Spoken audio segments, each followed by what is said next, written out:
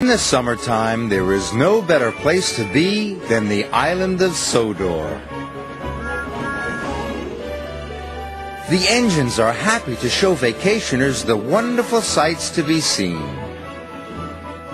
But this year, there was a problem. Thomas and Emily were in the foundry for repairs. "I need to find a way to carry more passengers," grumbled Sir Topham Hatt. "We have more vacationers." "And fewer engines," said Emily. "A double-decker problem," added Thomas. A double-decker problem? This gave Sir Topham Hatt an idea. He drove straight to Bulgy's field.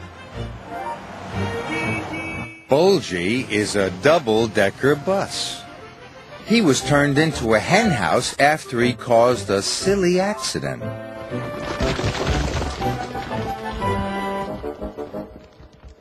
"Good news, Bulgy. I'm putting you back on the road." "Thank you, sir. I'll be the best bus ever." Bulgy never liked being a hen house anyway. The next day he went to the foundry. "Bulgy," exclaimed Thomas, "what are you doing here?" "I'm being repaired. I'm going back on the road." "I think you'll be helping the new farmer," said Emily. "He needs to deliver his vegetables around the island." "Vegetables? I'm going to carry passengers." Soon Bulgy was refitted inside and out. He looked smart and shiny. Even James was impressed.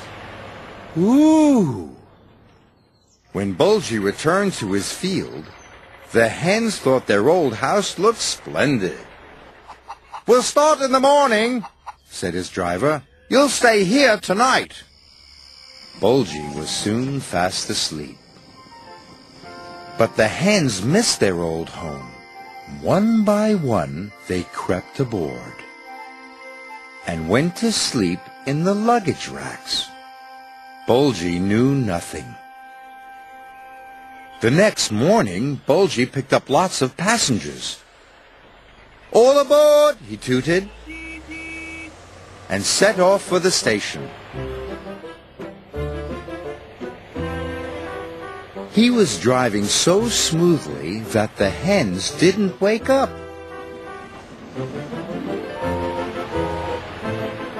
All was well until Bulgy turned a corner. Trevor was pulling a hay cart. "Get out of my way!" He overtook Trevor. Bulgy swerved. The hens woke up. The passengers panicked. And Bulgy's driver lost control. The hens were frightened. They flapped. They squawked. "Stop!" cried Bulgy's passengers. "We want to get off!" The passengers were covered in feathers and broken eggs. They were very cross. "This bus is full of hens," they complained. "We shall tell Sir Topham Hatt." "It's not my fault," sulked Bulgy.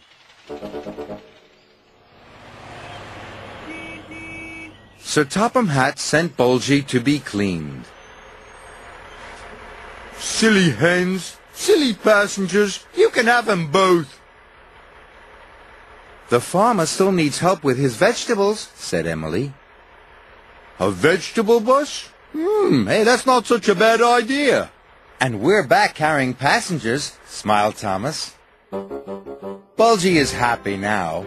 He has new green paintwork and a smart serving hatch. Sir Topham Hatt agreed he could become the island's only vegetable stand on wheels. Bulgy likes carrying vegetables. They don't lay eggs, and they never complain.